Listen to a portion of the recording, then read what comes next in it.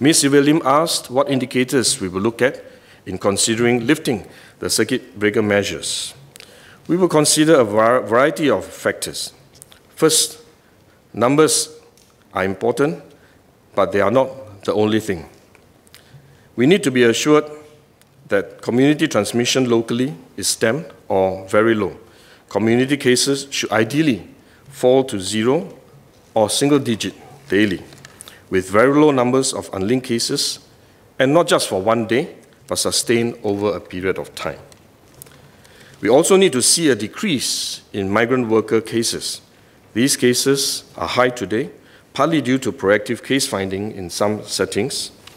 While we have been able to keep local community cases low, despite high number of cases among migrant workers, it is equally important to reduce the migrant worker cases over time, though it will take a while longer. Otherwise, we will continue to be at risk of a spillover from the dormitories into the wider population. Second, we need to make an assessment of the situation globally and for individual countries to inform the extent and approach on reopening our borders. We would review the rate of transmissions in other countries, as well as what they have done to contain the spread. For any reopening of our borders, we are likely to start small and selectively, and to continue to impose a mix of isolation and test requirements to protect ourselves from new imported cases leading to community spread.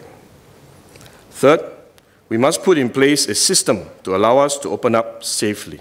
When we allow more business and social activities to resume, there will be more interactions and higher risk of virus transmission at the workplace and in the community. Therefore, we need to step up our capability and capacity to test and detect cases early, contact trace quickly, ring-fence close contacts promptly, and establish the original source of the infection to stop other undetected transmission chains, if any. These are the key enablers which will give us confidence to reopen.